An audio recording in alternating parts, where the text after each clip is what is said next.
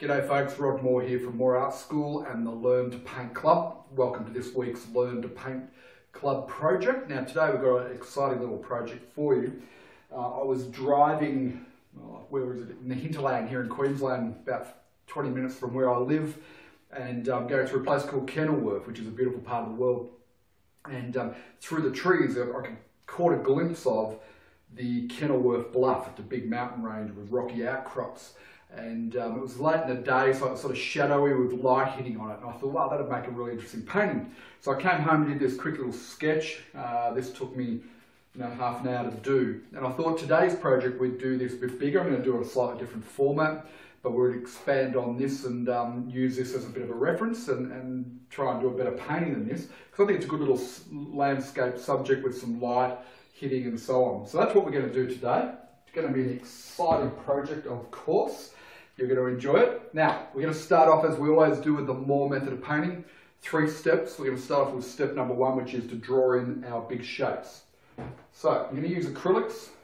As you know, in the Learn to Paint Club projects, we're going to use acrylics or we're going to use oils. So today we'll use acrylics. And I'm using the Acrylic Interactive, which I find to be a really great brand. And I'm just painting here on 12 by 16 canvas. So nothing too big. Treat these projects as just a learning exercise for you, and if you keep the canvas a reasonable size, then the projects will be easy to do, and you'll get through more projects, get more practice, and you'll learn a lot quicker.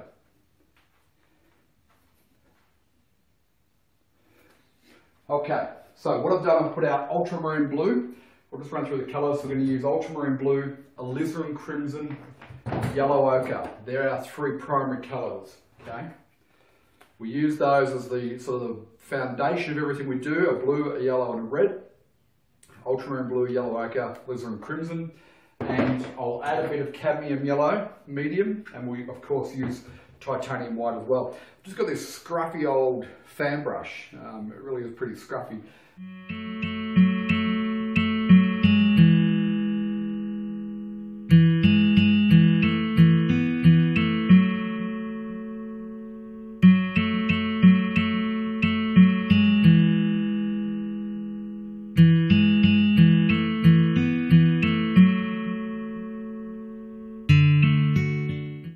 Brush, that's important. Don't use synthetic for this type of thing. And our goal here now, we're in step 2 of the Moore method.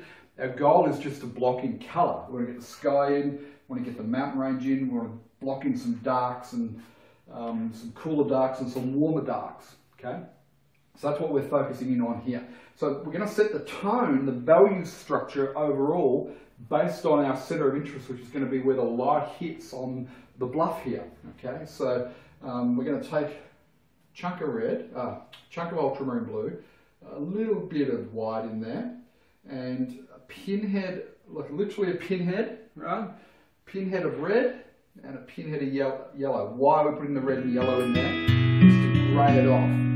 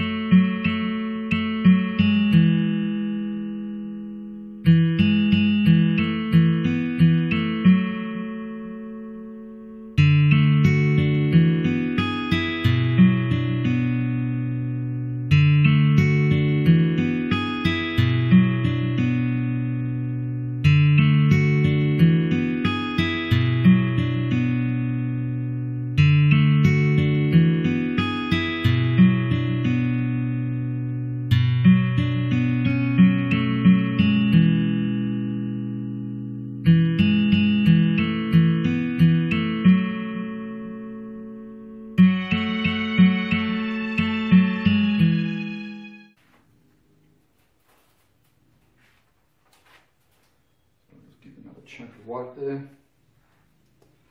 Okay, so what we start with the sky, we take a big chunk of the white, Now this is still going to be wet in here. If you want, you can pause and leave it and then come back to that. Up to you. But what I'm going to do is I'm going to take some yellow and some red, mix up a nice glow, an orangey glow, like so. So it's like a peachy sort of glow, and I want to get that into the lower part of the sky. So because it's late afternoon, sun's sort of setting off in the distance, I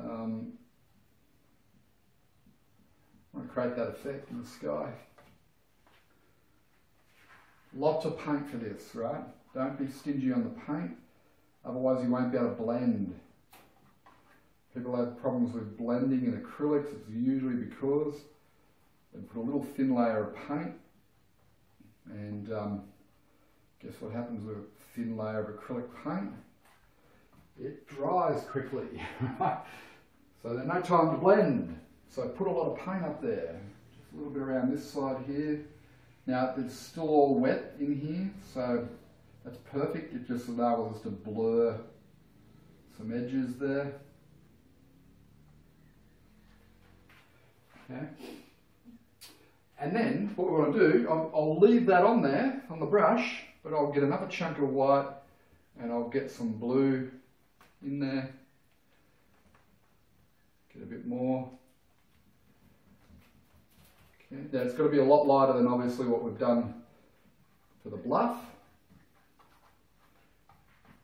So get a nice pastel-y tone up in the sky there. Beautiful. That way our tree here is going to pop out. Work around that foliage. Okay. And then just because I've got lots of paint there, I can just blend the two back and forward. Introduce some of that blue a bit lower. Beautiful. Ooh, a little bit too much there. Okay. See, I've got a little bit too much there. I'll just work that until it softens out. I don't want any hardness in the sky at all. I want a nice, soft, pastel-y sky with a glow happening around it, which is what we're getting there. Very nice. Hope you're enjoying this painting. I'm certainly enjoying creating it for you.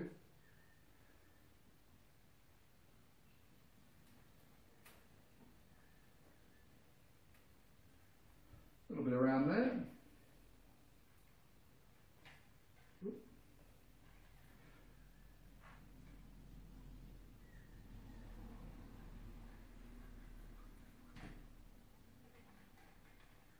Just softening out, leaving that bit there glowing as much as I can. Stand back and have a bit of a look. And yeah, I'm pretty happy with that overall. Okay. Well, that brings us pretty much down to step 2. We've got blocked in colour, which is what our goal is, blocked in all of our big shapes, and we've got our tones right, most importantly, right? We've got our values right. So we've got a nice light sky, then we've got the Kennilworth Bluff is darker than the sky, obviously. Then we've got our shadows for our bush and our foliage, darker again, so it's bringing it forward. And then we've got our warm dark in the foreground, which again creates another layer. So we've got 1, 2, 3, 4 layers. Usually with landscape, you can get 4 to 6 layers in there that you can create a nice amount of depth. But we could still create some extra layers in amongst this foliage here just with our highlighting. So that's no problem. So have a go at that. Get yourself up to that step 2. Then let it dry off before going on to step 3. So pause the video, get yourself to that point, and then let it dry off. Go and have a cup of tea for half an hour to an hour. If you're using oils, then you might want to leave it overnight just to let it fully dry, so we can apply our highlight colours on nice and easily. So I'll see you in step 3. Pause the video, go and do this, and I'll see you in step 3.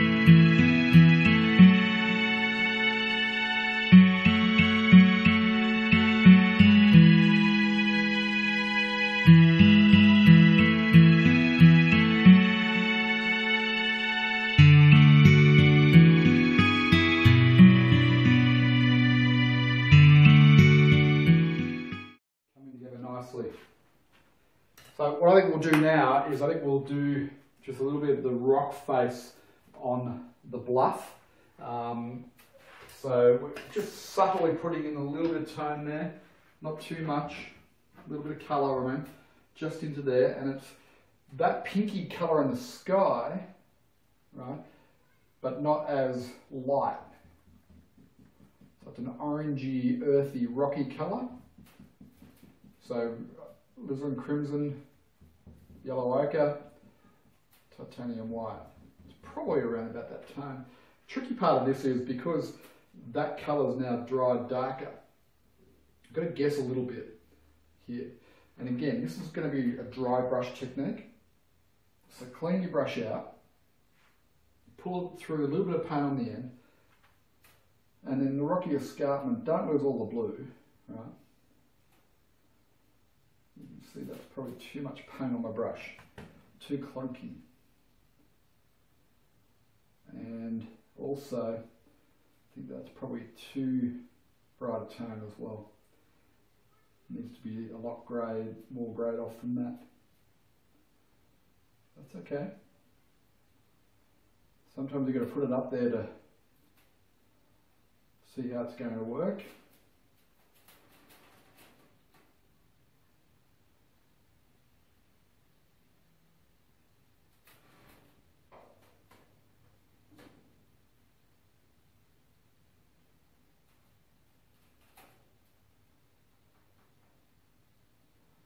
And all I'm doing is just pulling that brush down in vertical strokes and then across the tops, a little bit of a horizontal stroke.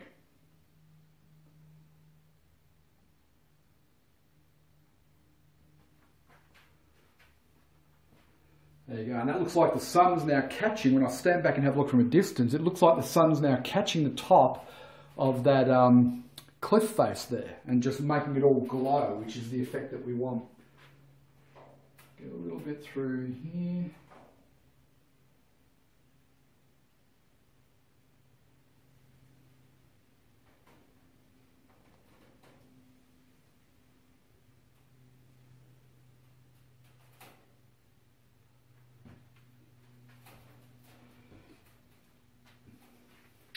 Now I'll get some of this green, okay, and I'll just run it in a few spots,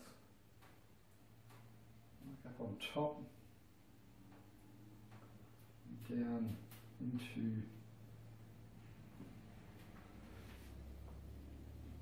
into it there. Just blue that off a little. And maybe just lighten it a little.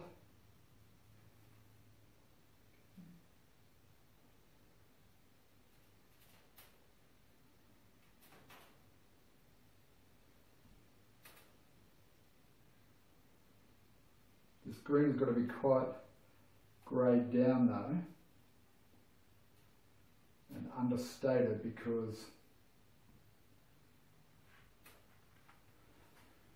we don't want to compete with the foliage. It's got to sit back. So I'm probably wanting to get some of this blue, even though it's dry. I'll pick up a little bit there and just soften some of that green back in.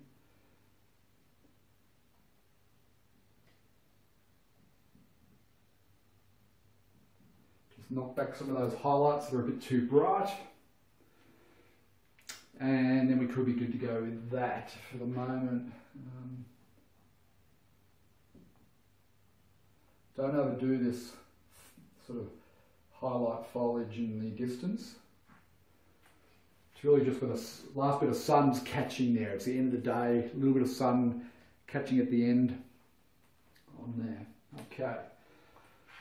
So let's now start to add a little bit of zing now to some of these these tree branches, and put a bit of sunshine on those with some white. So I'm going to use the same colour as in the sky there, and the same as we used in the highlights of the rocks. Okay, so this is really highlighting now. Now that's quite a bright, sorry, a deep dark colour. It'll lighten that up. There we go, that's getting there. Okay, so this is just where, got a lot of paint there. Don't have too much on the brush.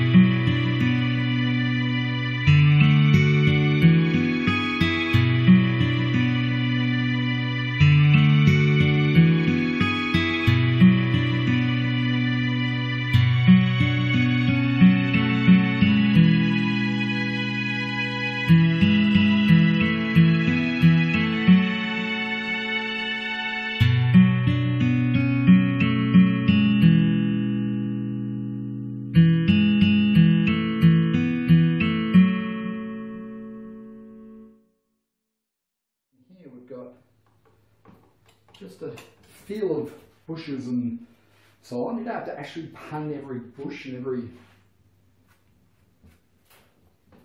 twig in it, and it's just a feel of it, right? So I'm just waving that palette knife around, pushing those rocks back a bit, and you know, I'm looking at it from a distance and it's working pretty well, I think. Let's get another mix of that. Some more earthy tones in there now. And we'll just fashion some of those in there. Now, probably lost my dark corners a little bit. That's okay. It's always good to have dark corners. It sort of pulls the eye in to the painting.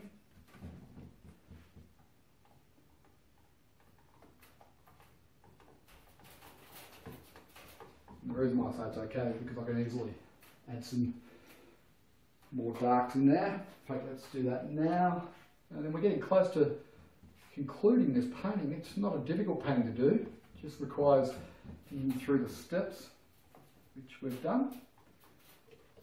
Being a bit patient with it.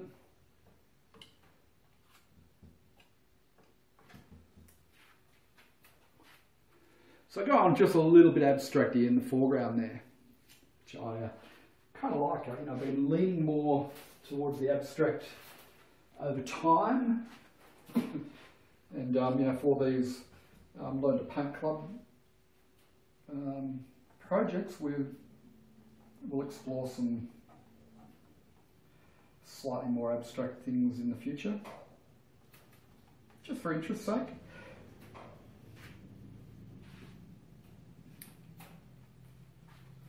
One of the artists I've been, you know, getting into and really enjoy his work is a guy called Dennis Sheehan, American guy. He's an American tonalist artist.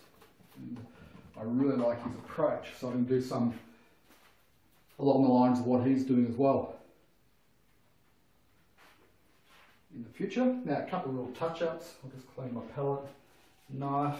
A couple of little touch-ups and then we're done.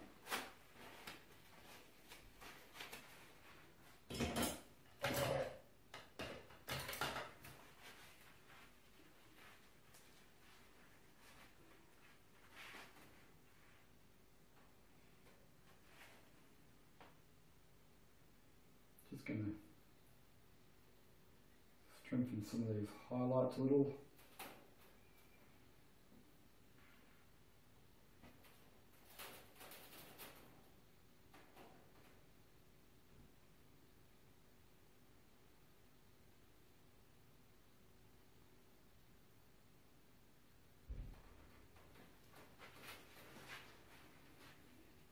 just to pull them out a bit more.